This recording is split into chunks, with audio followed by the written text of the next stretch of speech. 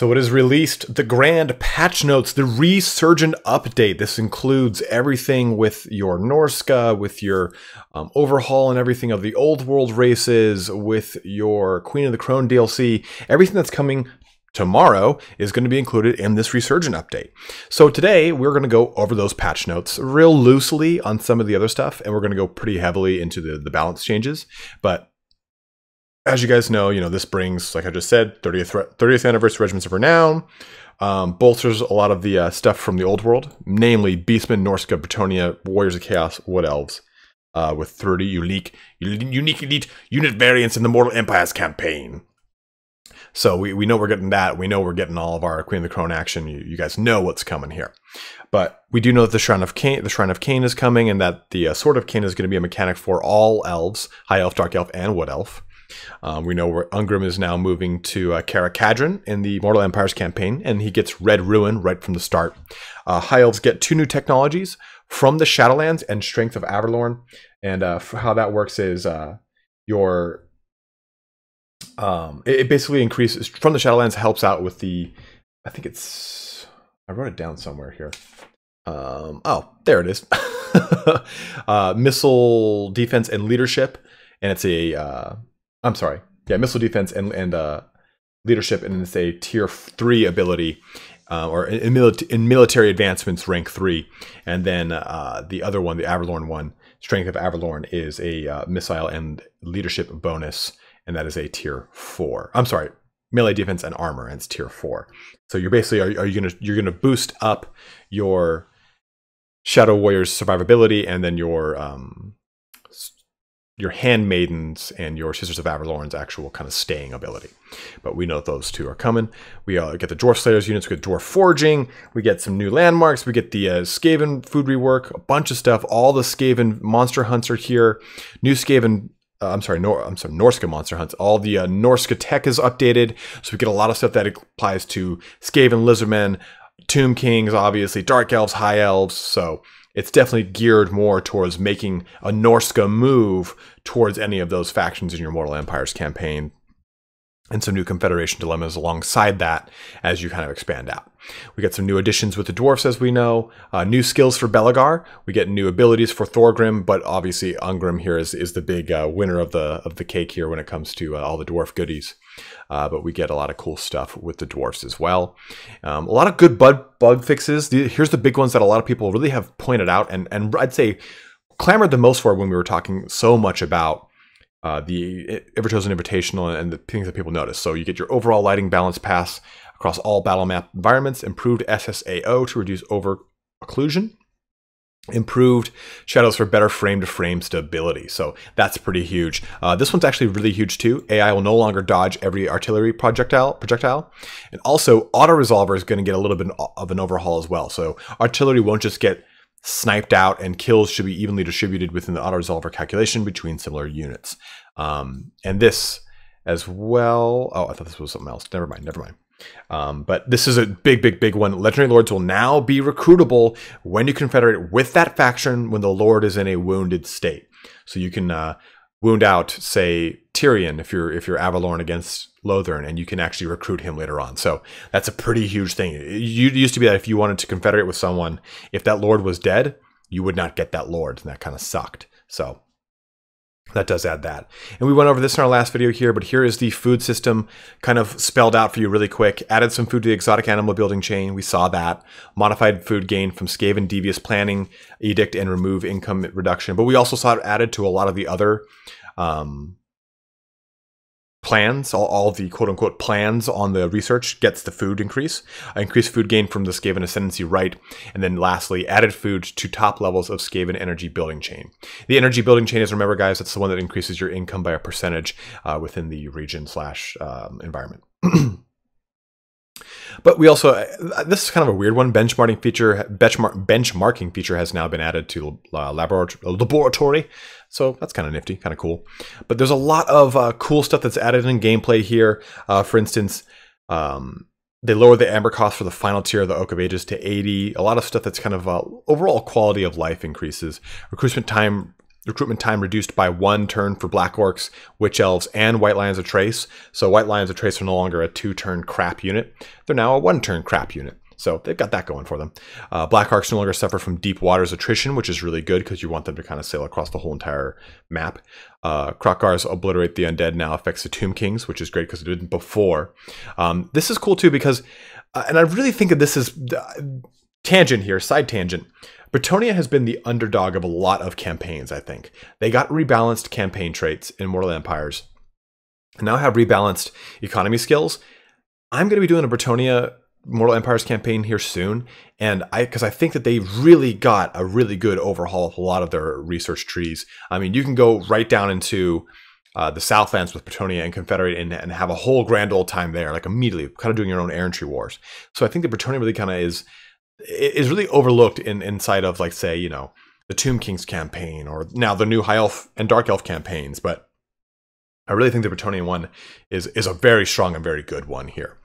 But a lot of really cool other stuff was done, so definitely take a look at this. We'll have a link to this in the comment section as well. I'm sorry, the actual description of the video, so you can take a look at the actual official Total War patch notes. But you can see that some of the other stuff that's added. WA has been changed to have a map-wide buff with unique visuals. We saw that during our campaign. It has a really cool, like a flashing green-yellow effect above every single unit's banner. Hell Cannon's homing has been fixed, which, I'm not gonna lie, was it ever an issue? Because the Hell Cannon's so fucking strong that I'm more terrified that it's just destroying my entire army more than I am that its homing is not fixed. But that's cool. AI will no longer dodge every artillery projectile, which we covered earlier. Summon spells that get interrupted during the casting animation no longer consume a use, which is huge because if you try to summon Krell way back, it would consume a use and it would be on recycle, and it would honestly piss me off more than anything. So I hated it. This one's kind of a weird one. We'll get to it when we talk about Empire, but Balthazar Gelt will now be able to hide on a mountain in the woods, which is good, and that should be a thing. But it's like I didn't realize that was a thing because it's like I never thought to sneaky Gelt action. Is that the new meta? Who knows? But let's see here. Other usability improvements here. A lot of stuff with the UI has changed. A lot of stuff that just kind of like general things like this, like Tomb Princes will no longer move out of the portrait window when you issued an order, stuff like that, like little kind of things that you would notice while you're playing and go, that's don't really like that. So a lot of stuff has happened with battles as well. That this includes many of the sound effects and other kind of things like where is it here? Yeah, I think it was something like where the chariot won't play the proper sound if it's not on the right the right surface. Like if it's in water, it'd still play the sound of it on ground, or like the sound effects of the High Elf High Mage's armor now sounds better in conjunction with the way the model actually looks. So there's a lot of really cool little things here that kind of quality of life. And again, little things that you might have noticed that you'd be like, that's kind of off. Like melee swing sounds should no longer play when the Dread Spears are idling. So stuff like that you might have just noticed. Auto-resolver improvements that we've talked about here. And this is pretty huge because it makes the auto-resolver a little bit less of a just like, oh, click, click. Okay, well, I just got fucked. My army, all my important characters got killed. My artillery got sniped out. So reduced advantage of superior factions in the auto-resolver. Fixed a rare instance where melee lords could be assigned to ranged during the auto-resolver calculation. Fixed an issue where you couldn't auto-resolve against Books of Nagash, rogue armies at sea if you were unable to withdraw. So a lot of nice little things as well. Audio improvements here. Oh, here it is. Fixed Tomb King's chariots using the wrong ground type on water. Those bastards. Now, here's probably what the real meat and potatoes, now that we're 9 minutes into this video, meat and potatoes of this patch notes, and I think this is going to be what a lot of people in the multiplayer circuit are really concerned about, and even in campaign, because this applies to campaign. And this is the unit balancing. So we're going to pop over to this. I've pretty much taken all these notes. These are the same notes. There's nothing different about these. I've just highlighted them accordingly. So general, let's just look at this part. Halved impact of summon units on balance bar. Adjusted Regiments of Renown stats to match new rank 9 unit stats more correctly, which is good because you've got Regiment of Renown units coming in with the 30th anniversary patch that needed a little facelift. Increased mass for most infantry lords and heroes. And honestly, that could be the theme of this entire patch. Almost everything has an increase or reduction in mass on one way or another. See, pass on heavy cavalry mount entity mass. So almost everything has gotten some sort of kind of tweak on their mass. So let's take a look at this. What I've done here is anything that's emboldened is pretty significant. That's why you're going to see this is all pretty huge. Red is a nerf. Blue is a buff. If it doesn't have a color, it's just kind of like a, well, some things happened, some things didn't. So we can see the biggest thing here is that the healing amount of Realm of Souls has been increased for the Tomb Kings. That's very significant. Realm of Souls has always been great, but it's always just kind of been like a nice to have, not necessarily compulsory. The nice thing is at the end when you can summon those Ushabti. But now, and I've played a Realm of Souls, or a game just recently with the Tomb Kings that's going to be coming up shortly after this video. And it is great to see that increased healing kicking off. But you can see some stuff with Chariot of the Gods, and that's going to be a little bit of a theme here too. All the Chariot Lords kind of got a bit of a tweaking one way or another. So his melee attack and melee defense was dropped, making him a little bit less tanky. You know, he's a little bit more papery now, but you can see here, plus 35 AP melee damage, plus 5 bonus versus infantry, plus 15 base melee damage. So he's going to do a crap ton more damage. This should really be a buff highlight, but I just kept it like that because they made them weaker in the sense that they can take less damage, or they're prone to taking damage faster and they hit less often. Well, moderately less often, but they're going to be hitting like trucks every time they do hit. So important to note. Skeleton archers, archer chariots, again, that should be a buff too. That's weird. It's like I'm drunk. Minus 115 multiplayer cost. Your sepulchral stalkers, Regiment Renown, they got less likely to hit, a little bit tankier. Now, the biggest thing here is Arkan the Black's Tomb Blade of Arkan. It no longer heals. It summons a large unit of skeleton warriors instead of healing, and the Liber Mortis now gives +8 leadership duration, reduced from 20 to 15. So this thing's going to last not as long. You're not going to get that heal, but it's going to give you some leadership. So I guess you got that going for you. With Liber Mortis, at least, I mean. But the Tomb Blade of Arkan will no longer heal you. Now, as a whole, all of the constructs have gotten a pretty significant nerf. If you're looking at the Cambrian War Sphinx, minus 15 armor, minus health, minus charge bonus. The Necro Sphinx, across the board, everything is pretty much nerf with a +3 melee attack. So yay, you can hit more often. Even the Regiment Renown version got a pretty significant nerf as well. The Hero Titan nerfed Blessed Legion of Fakoth, which is, admittedly, it's skeleton spear warriors, was still pretty significantly nerfed. And the Tomb Scorpion was nerfed, and that was, I think, kind of a little more on the needed end. The Tomb Scorpion was very tanky because of attack animations, was hard to really pin down. But the Ushabti got a nerf in the direction that I think is a good balance for them, a good balancing nerf. This is definitely more of a balance than a nerf, I'd say, is that it makes them a little bit less, especially the Ushabti Great Bow and the Chosen of the Gods. They're a little bit more papery, and they can get killed a little bit quicker. They're not as stockier, they're not as tanky. They can get brought down a little bit quicker, but they're still going to be outputting tons of range damage, which is great.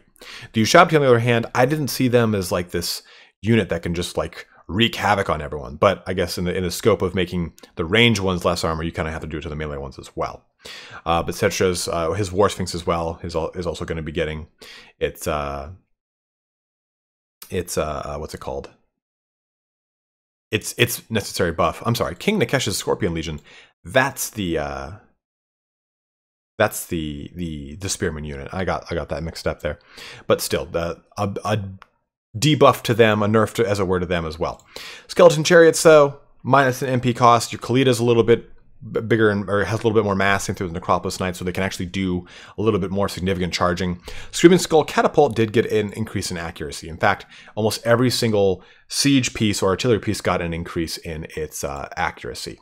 And I will try to timestamp all of these changes for each race, so that you guys can kind of at least follow along here and get an idea of what changed. So let's jump into vampire counts. So vampire counts, the kind of things that are like meh, some bonuses, some not so bonuses. Vargeists, plus 10 AP, minus 10 base. So they can hit through armor better, but they can't do as much base damage. Devils of Schwarzhofen, same kind of thing. Minus 2 melee defense, plus 10 melee damage, minus 10 melee base damage. Sorry, plus 10 AP. The biggest thing for vampire counts, though, outside of their, as far as nerfs go, their Mortis Engine and Claw of Nagash now have to be, the Reliquary Corruption Aura now deactivates out of melee, so they have to be in that melee. And the Claw of Nagash got a small little hit to its melee defense by 1, but shouldn't be too significant.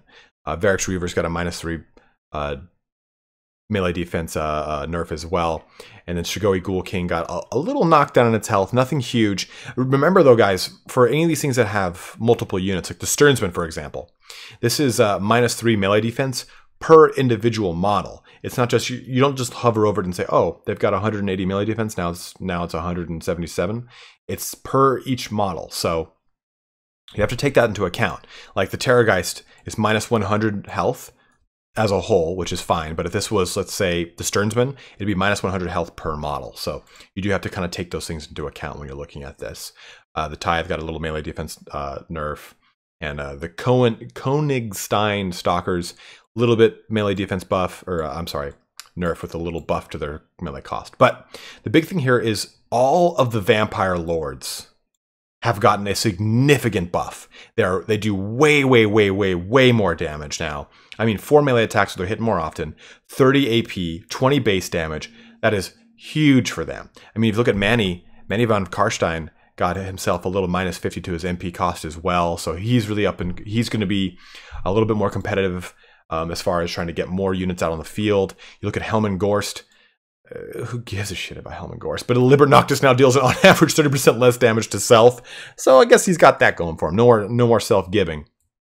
But Krell is huge. +20 bonus versus large, +5 hit reaction ignore chance, +5 knock interrupt chance, +450 mass, so he's not going to be knocked around as easily, and remove wind-up time from Lord of Undeath, meaning that he can be cast almost immediately from Kemmler, which is huge, because Kemmler could get knocked around a ton because he had low mass, and if you had horses and heroes, I'm sorry, lords and heroes on horses, could just keep Kemmler pinned down. At least this way, Lord of Undeath will actually kick off quicker, and he actually can summon up Krell almost immediately, which is great. The same thing with Vlad and the Red Duke. Vlad also gets Arcane Conduit in multiplayer, which is very nice. But the Red Duke as well is going to be way more terrifying on the battlefield. Vampires as a whole do have a slight increase in their cost, but they do have a much more damage coming out of them. So that's pretty awesome as well. Vargul, Skeleton Spearman got some buffs. Blood Knights +2 AP with a little bit of mass increase as well too, so they can go up against some of their heavier hitting larger creatures and still get through their armor and bring them down, because it's one of the very few anti-large things next to the Skeleton Spearman that you can bring in the Vampire Counts army. But the White Kings as well, little bonus to their anti-infantry, Cairn Wraiths, Dire Wolves, Dire Pack, all that kind of action got some good buffs. Let's jump on over to the Dark Elves here. We'll talk a little bit more about them. So I was actually surprised how much of this was blue and not red. But it goes to show, here's that chariot thing I was talking about. So +3 melee attack, -8 melee defense, -2 bonus versus infantry, but +70 AP melee damage, +30 base melee damage. So Malekith, he got a little bit of a nerf in his melee defense and his BVI, his anti-infantry, but a huge buff in his damage. So on a Cold One chariot alone, that's only on a Cold One chariot. The Death Hag on the Blood Cauldron, her Blood Shield of Cain, it's now from 11% down to 6% physical resistance. So that's a pretty good buff, I think. Because I don't know if that Blood Cauldron applied to Marathi, or I'm sorry, Hellebron, but she's, as we know right now, very broken and very destructive. But we don't know. She might be changed by the time the patch comes out. But I doubt that if it's not in this, we won't see it. As we can see, though, the Dreadlords as a whole got a little bit more melee attack. The Sorceress's Cold One no longer has Primal Instinct, which is good, so that you don't have to worry about your Sorceress just running off into the night at one random point. Knight Assassins got a huge buff to their melee AP. And then Cold One Dread Knights, Shades, and both Shades, I guess, both had a -50 to their cost, which is great because Cold One Dread Knights really need some love. I think they're a really great option. They bring a lot to the table, but they're just so expensive that it's hard to want to bring them to the table. And if you have the Knights of the Even Hand, which is the Regiment of Renown Cold One Dread Knight, they don't have Primal Instinct, so they can actually stay in the fight and do some serious damage. But again, they come with a hefty price tag for only being an AP unit. Now the Hydra, on the other hand, has Fire Breath now targets units center by default, which is great because if you've ever used a Hydra, you know that their Fire Breath is very, very whimsical and is very prone to outright missing. So it's great to see that kind of coming around to full circle. Now let's move over to Lizard Men, which got some pretty interesting little knocks here and there. The Skink Chiefs and Priests on Pterodons have increased Rider projectile hitbox. So that's kind of is what it is. The Skink Chief, which I don't know if this is Skink Chief as a whole or if he's on when he's on a Pterodon or what, but -5 AP missile damage and -5 missile base damage, which is good because if you have a Skink Chief on a Pterodon, he can whittle away something very effectively. The Skink Chief and Priest on Pterodons are actually pretty scary. So that's kind of maybe a very much needed balance on those guys. Krokar, the Carnosaurs as a whole, Grimlock, Carnosaurs, both Saurus Old Bloods and Scar Veterans, all got a little bit of a nerf here. So no more we're going to see Carnosaur dinosaur parties where they're raging through our lines, just ripping us asunder, because they have a huge knock to their charge bonus and to their health, with about 400 health on each one of these models, more or less. Even the Feral Carnosaur itself got the same exact nerf that matches the other ones. So they really wanted to curve back that Carnosaur play is what it looks like. But on the other hand, Krokgar on foot, not going to be knocked around as much. The horned ones get a little bit of a buff here. I really want to see horned ones and Death Knights, or I'm sorry, Dread Knights, Cold One Dread Knights, buffed up a little bit more. I think that they're so cool and so thematic, but their cost to their value is just not there. Kroxigor's got a really good buff as well. Saurus as a whole got some good buffs, good mass buffs, good melee defense buffs, so they can stay in the fight a little bit better, a little bit longer. Temple Guard just got a little 20 mass, like no big deal there. But that knocks out those guys. Let's talk into about some High Elves here. And High Elves, you can see buffs across the board, which is kind of needed, and not in a crazy way. The Princess does more AP damage and missile damage, which is nice. The Sun Dragon for both the Prince and the actual default dragon is is a reduction in cost, and Tyrion can sprint around a bit faster. The Mage on Ithamar Chariot, though, is -1 collision attack max targets. I don't know what that means. I'm not going to lie. I don't know what the hell it means. But it is there, and I wanted to bring it up because it is important for some people, I think. All right, but now, the Skaven. Skaven got a pretty interesting nerf and a interesting set of buffs. So the Plague Priest on the Plague Furnace, same exact thing as your vampire counts with their Claws of Nagash and the Mortis Engine. They have to be in combat for their Billowing Death aura to activate. I haven't seen a ton of Plague Furnaces, but I know they're strong. I just haven't seen a ton out there. They also got -10 armor, so they're a little bit easier to take down now. But as far as buffs go, their Death Globe Bombardiers are... Explosion as a whole got an overhaul in this patch. A lot of things that do explosion damage got it tweaked one way or another. So Bombardiers and also Warpire Thor's got that tweak. Plague Hawk Catapults are now a little bit more accurate, and you have a little buff to Night Runner and Gutter Runner Slingers, which... Man, those things are devastating. I don't know if I want that buff at all. Can I revert that back? Can we not have that buff? Thanks, guys. We'll fix it in post. Sounds good. Moving on to Warriors of Chaos. Now, Sarthoriel got a little nerf here, a little debuff. So reduced collision height, increased projectile hitbox, and added Arcane Conduit in multiplayer. So Arcane Conduit's great. It just means that overall, he's not going to be able to bulldoze everyone he just reaps through, and he's going to be a little bit easier to hit with ranged weapons. It's like a huge increase in this increased projectile hitbox. Just simply means that things that are having to shoot over or shoot into him have a better chance of hitting him just by the grace of the hitbox being larger. Kolek, though, and as well as the Shaggoths, got a pretty substantial debuff, a knock in their health and a minus in their charge bonus here. So they'll be a little bit less scary, but still, I don't think they're going to be any less scary than they already are. I mean, it's not going to be a huge debuff, but it'd still be one nonetheless. Marauder Horsemen got a little bit of an increase in cost here. I think it's to kind of match up with the Norska Horsemen and their Javelineers cost to kind of be a little more hand in hand. As far as buffs, though, their lore choices, including Archaon, got a really good set of buffs. So Archaon on foot, got a little bit of increased mass. Any Lord on foot with increased mass is very good because that means that they didn't have that. See, plus 750. Krokar got plus 600. That means that they were getting knocked around too much, way more than they should have. So that this kind of levels that playing field. Now on Droghar, he is a little bit faster and has a little bit more mass too, so his charges are going to be a little more impactful. But the Lords as a whole, and this is a big thing too, the Mana Cores, they, with the inclusion of Dark Elf Mana Cores, all the Mana Cores are getting buffs. So Warriors of Chaos ones, the Beastmen ones, the ones in the Dark Elves already have that buff.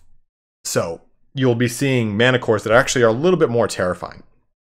In fact, Hellebrand on a Mana Core in campaign is just stupid strong.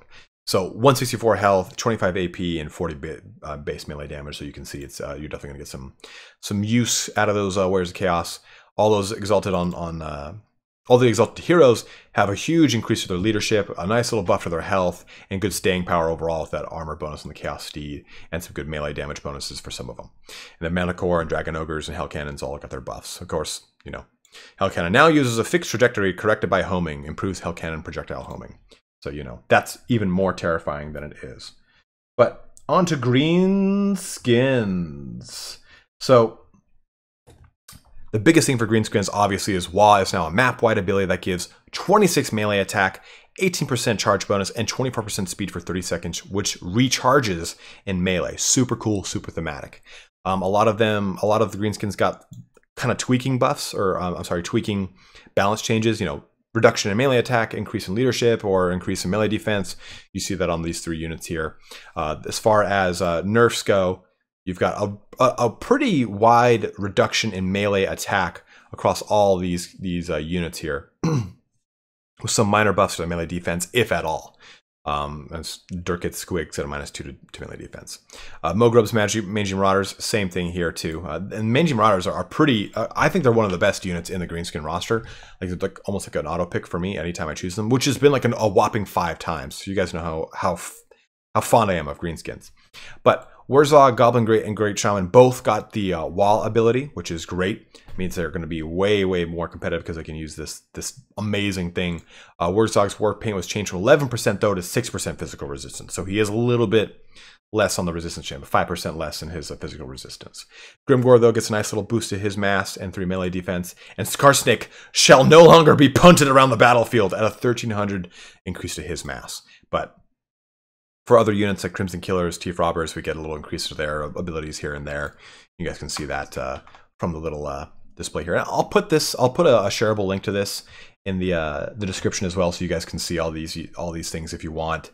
Hopefully this makes it a little bit easier to read, and the things that are a little bit more pivotal, that are in bold, stand out a little bit more. But let's jump on over to those Wood Elves here. So Wood Elves, I'm glad that this is all red, you know? Forest Stalker, Ancient Treeman reduction in health, Durthu reduction in health, White Riders reduction in mass, Sisters of Thorn are capped out on their Shield of Thorns and Curse of Aeronair. Orion, though, got a good buff. You know, Orion was kind of falling behind. Bonus versus large, AP missile damage, and 30 base missile damage. So he's going to be very, very, very strong again. He was never really out of strength, I don't think. I think they just made him even stronger to, I guess, balance these things out. But I don't think that... I'll be honest, I don't think these are the things that were making Wood Elves top tier, super strong, you know, just meta-defining really good. Ancient Treeman, not taken that often. Durthu, while strong, not always taken. Wild Riders, very, very good. Sisters of Thorn, kind of a niche pick, but also extremely good. Very, very, very good. Forest Stalkers, meh. I mean, or Forest Stalker, like that's the actual skill, Forest Stalker, sorry.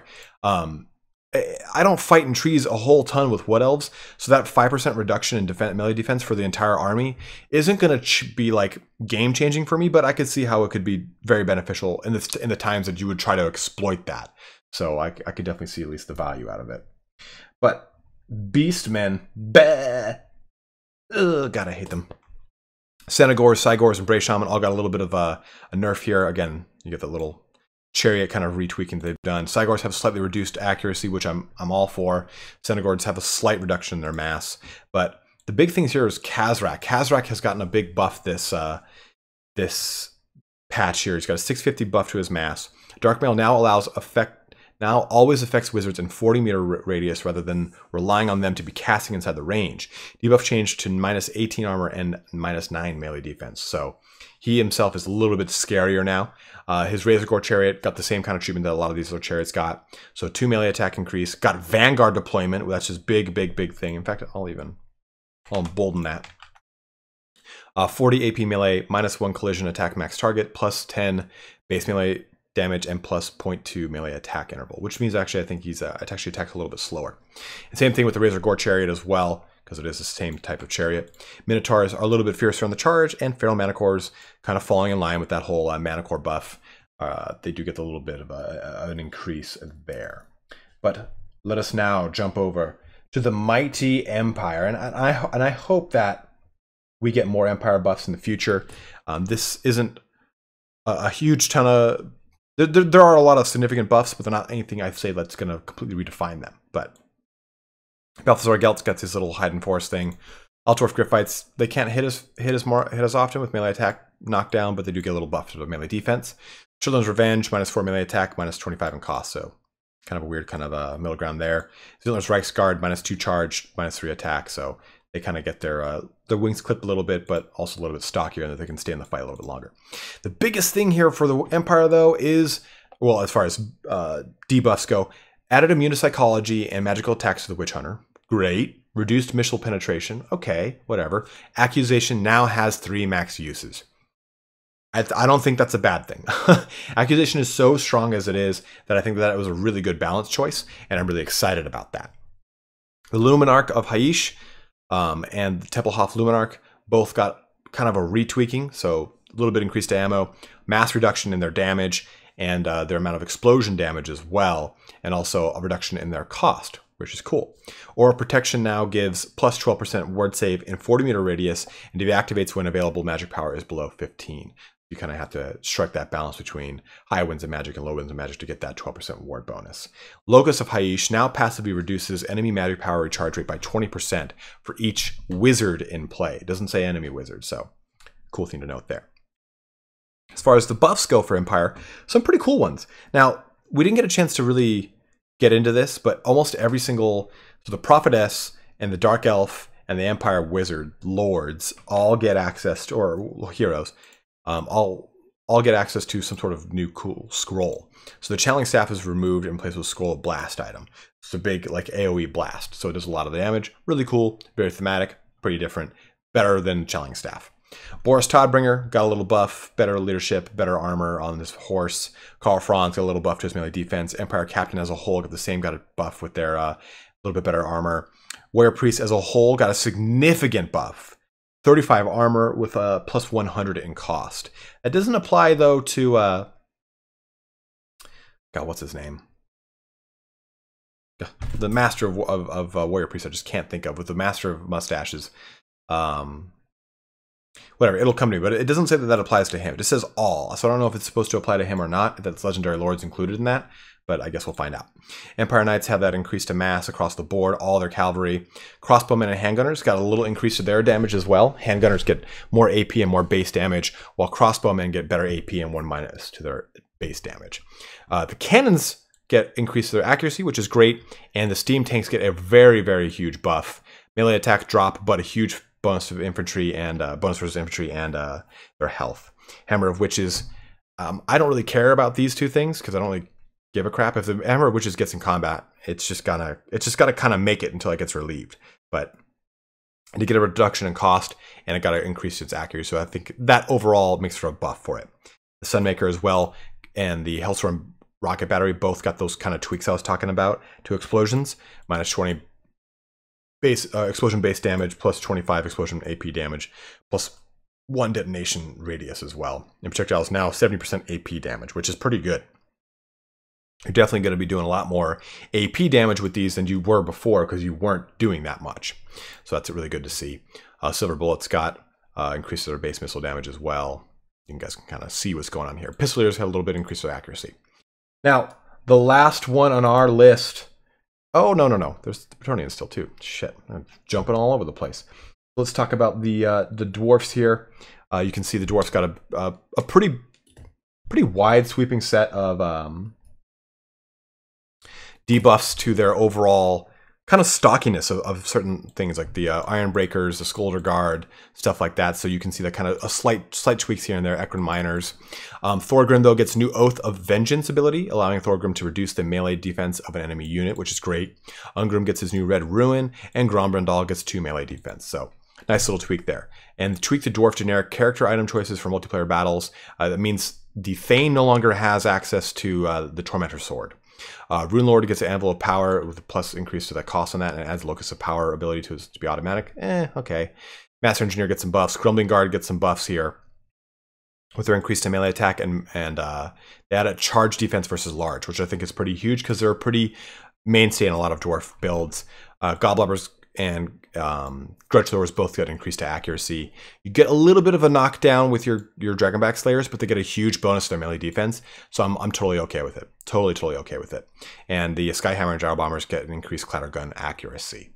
But now our true last people here, the Bretonnians for the Lady. Now, their Grail Relic is their only debuff. Minus 866 to health, but it's still cheaper to get. But all non-flying mounts have, or knights have increase in mass. Albric is, that Spirit of the Tempest is now an uncommon ability versus a rare ability, so it's a little bit cheaper. And the Prophetess gets that, the scroll I was talking about. So a scroll of Assault of Stone. It basically causes this hailstorm of stone boulders that will take a unit of Phoenix Guard down to half health, if not lower. So it's a very, very, very strong spell. It makes Prophetess actually pretty competitive. I'm down with it now, all of a sudden. Pegasus Knights get a little cool bonus here, a little cool tweaking. Reduce unit spacing distance, allowing more men to connect with their charge. Then various tweaks and everything to health, charge bonuses, armor, mass on the Green Knight is now plus 600, so he is just a freight train.